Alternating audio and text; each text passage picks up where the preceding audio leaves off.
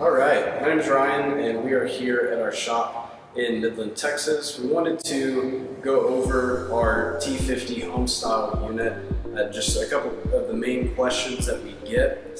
The number one question we get is, okay, I have my T50 and I'm making water. How is it that I collect the water and store it so that I can use it for my home use? So we want to show you that today and also show you what it looks like to change filters out. There's really only 3 filters on this machine. There's an air filter, a carbon filter, and also a UV filter. So I'm going to show you where those are, what they look like, and the ease of changing them so that when your maintenance schedules come up, you know what to do, and you can also reference this video.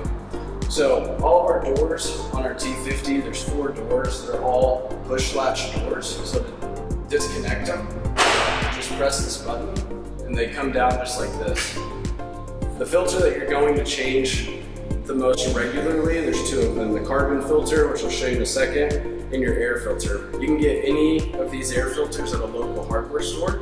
They simply just pull out and push back in, or if you want, you can unscrew the housing, take it off, put the filter in, and screw it back in. These are cut to fit, so these filters come in rolls. Like I said, at any hardware store you can find them, or you can reference us here at Tsunami and we can send you the exact brand that we use. So I'm gonna set this down. The next thing that you're going to change the most frequently, and this is really based on your environment. So if you're in a very dusty, dirty type environment, you'll probably change these more frequently than if you're in a very tropical, lush type environment. So this is your carbon spun filter. So these are very easy to change. There's a unlock and lock signal on the actual filter. So you're just going to turn it based on which direction the filter tells you to turn it. It's gonna pop down. The whole cartridge actually gets changed. So you'll throw that cartridge away, and then also you'll just take your new cartridge, put it in, screw it in, and then you're done. The other thing that you have to change is your UV filter. So we actually have a new style UV filter that we just came out with. This is our older model, but the same concept applies. What it is here to do is kill any bacteria that might be in the water that's going to your external tank.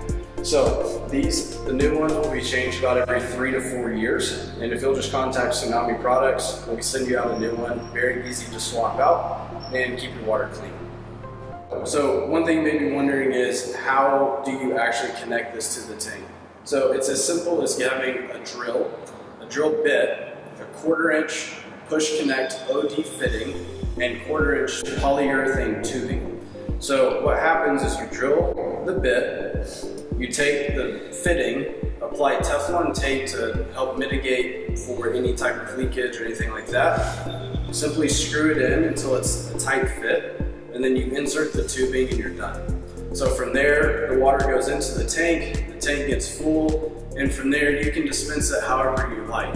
Okay, so the next thing, now that we know what the standard maintenance procedures are, as I said, the biggest question that we get is, how do you get water from the T50 into a holding tank?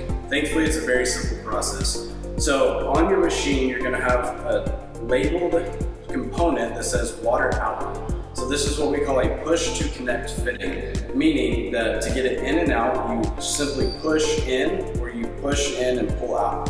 Very, very simple, and those are utilized on both the machine and the actual tank. So as I said, you just push in and the tubing comes out. When you insert the tubing, make sure that it goes in push very firm. You're not gonna hurt it, break it, and then do a slight tug to make sure that it's actually in place.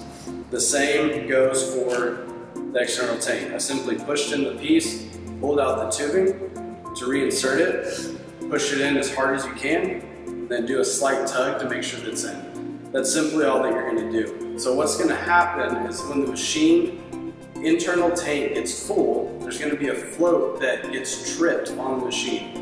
When that float trips, what that signals is for the pump inside the machine to start dispensing water to this tank.